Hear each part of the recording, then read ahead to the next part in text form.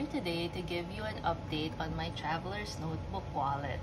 It's been a month since I set it up, so I thought it was about time to tell you about how I've been using it, as if I've been using it much, but more on that later, and tell you about how it's been working out for me. I also have here my what I call quarantine bag because this is where my wallet lives. So I thought it would also be fun to show you what's inside along with my wallet. Okay, I'll zoom you in and we'll get started.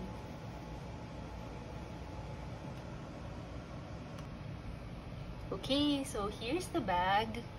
I don't know how to pronounce the app where I got it from, so sorry if I got the name wrong, but it's Shein, something like that. I was really looking around for a clear PVC type bag so I could easily disinfect it. I wanted to just be able to spray alcohol or disinfectant on it and wipe it off and it's fine. So that's why I call it my quarantine bag, and I didn't have to worry about ruining the bag. I specifically looked for a really cheap one because I knew that it was going to get wet all the time. Anyway, so I like the chain that it came with. I just think that's so cute. And I attached this alcohol spray with a carabiner to the bag just for easy access. Okay, let's open it up. So inside, if you can see, there's my traveler's notebook wallet, and then I just tote around super minimal stuff with me because I know that whenever I'm outside I don't take long, I don't dawdle. It's so sad, but that's how we have to do it these days. So there, and usually I just try to bring all the essentials with me. So aside from my phone, this has my ID card on this holder. I'm not gonna show you the back because that's where my ID is, and this is my office access card, so it's my company ID, just so I have identification around with me. And then I have my house keys. They got tangled up, and I have a whistle and a flashlight there. And then I also attached this contactless tool for pulling open doors and pressing elevator buttons. That's so useful.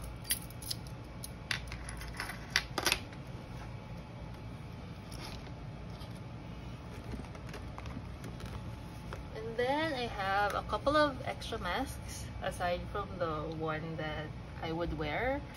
I just think it would be nice to have extras just in case. So this is a reusable one and this is a disposable surgical one, since I double mask.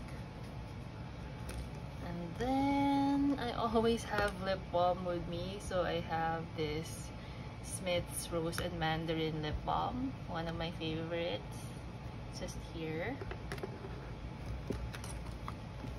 Of course, I need hand sanitizer.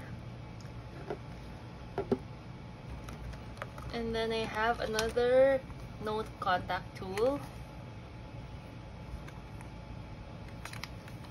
This is interesting. It's called the zero contact tool. If you open it up, you'll see that you can spray that with alcohol so that you can disinfect it, and then you use this to pull open things when you're outside. And then here is a pointer, sort of, that you can also use to push elevator buttons and stuff like that. And it also has a bit of foam in there, so you can spray with disinfectant after. And then here's my wallet. So really, I don't have much in this bag. When I go out, I'm in and out. So really, there's not much to tote. Okay, so let me put everything back inside so I could show you the wallet.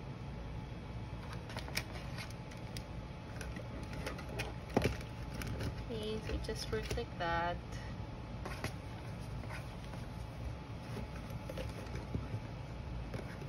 My lip balm goes here, my hand sanitizer, and then my keys.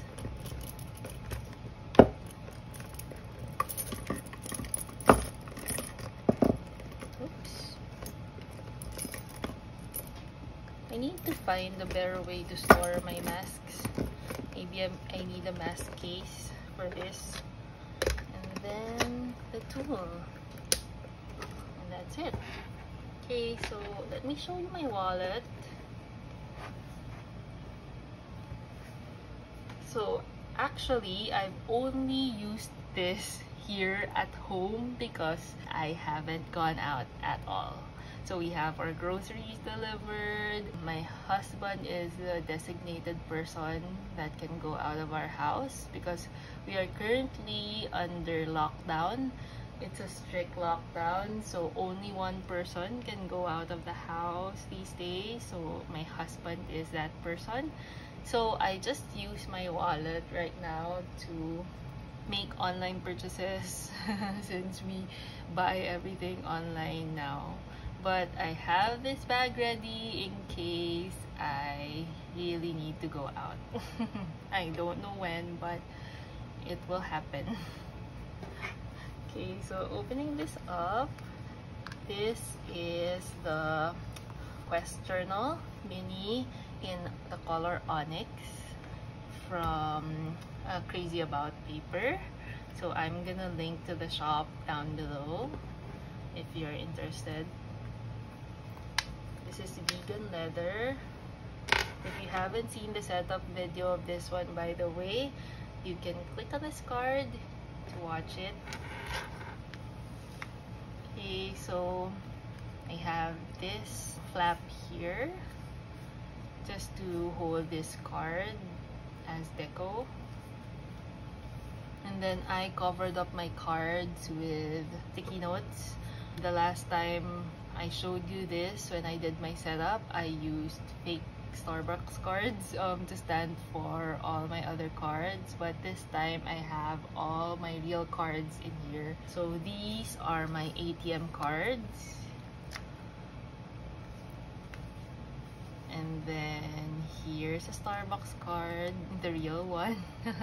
But I don't really get to go to Starbucks these days, so this is lying dormant and I miss using it so much. And here's my coffee bean card that is also dormant these days. I miss coffee shops. Anyway, so here's a zip pocket, the first one. I have washi tape in here and a journal card just for color.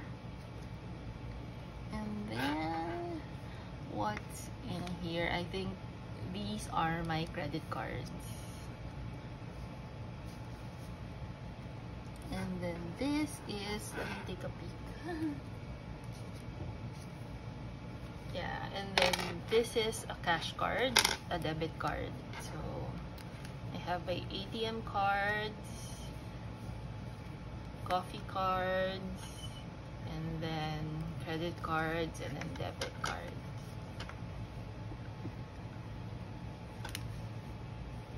And then here's the first craft folder. As you can see, I don't have any receipts to store. This is supposed to be for any receipts that may accumulate when I go out and I would need to enter into my budgeting app. My husband and I do monthly budget meetings.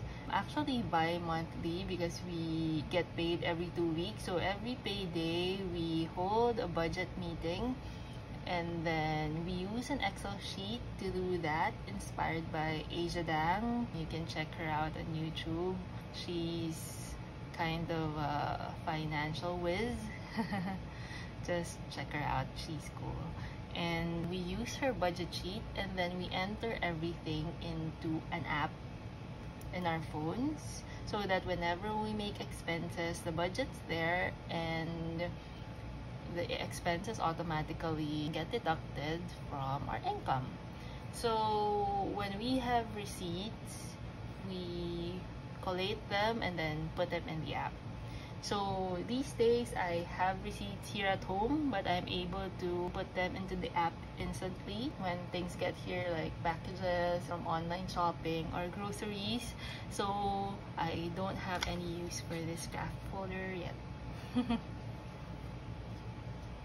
And then here's the second craft folder. So it holds cash. And see, this is the bill, the peso bill that I put in here. It's still untouched because I'm not really using cash these days. Mainly we just use our phones to pay for things. But it's ready. I'm maintaining an optimistic outlook that I will be able to go out. But the Delta variant has to go away. And then here's the other side of the craft folder for more receipts that I still can't use yet. And then here's the second zip pocket. I have here my health cards, and then all my other ID cards are here. So I cover them up with 2 journaling cards, so they're private. And then the next card pockets are for my food and shopping cards. So these are mainly rewards cards. So this is a rewards card from SM department store. And this is for Pancake House, one of our favorite restaurants. And then this is for 7-Eleven. And then this one is, let me check. Okay, and then this one is my main ID card. It's a government card. So I have covered it in sticky notes so that, you know, you don't get to see it. I don't get to use these days as well because the online sites that these places have don't take these cards. Why though? And then I have the Lucky Magic the Gathering card here from my husband in the third zip pocket. And then here's a Starbucks card with a gin cover, gin from BTS. Let me show you. It's a Starbucks card. It's an old one, so this doesn't work anymore since they changed their cards. But it came from my wallet, so I'm keeping it here. And then here's the coin zip pocket. The coins that I put in the setup video are still here. I haven't added any because I haven't left the house. And then this is the little notebook. So I've actually been using it I just started the other day. I'm using it to track our online purchases. So I use my card. So I just use either my debit card or my ATM cards to do debits online. So when I do that, I pull out the card since I need the numbers and the CVVs, and then I write down the purchase here just so I can track and I can input into my cell phone app later. So here, if you can see, we ordered Kiwanoken for lunch on Saturday. This was McDelivery from McDonald's last Friday. And then this is our Pokemon Go app purchases. We play Pokemon Go, so we track all the in-app purchases that we make. And then I think this is going to get longer when I do my groceries. I will do my grocery list in here, and then I will track the spending here.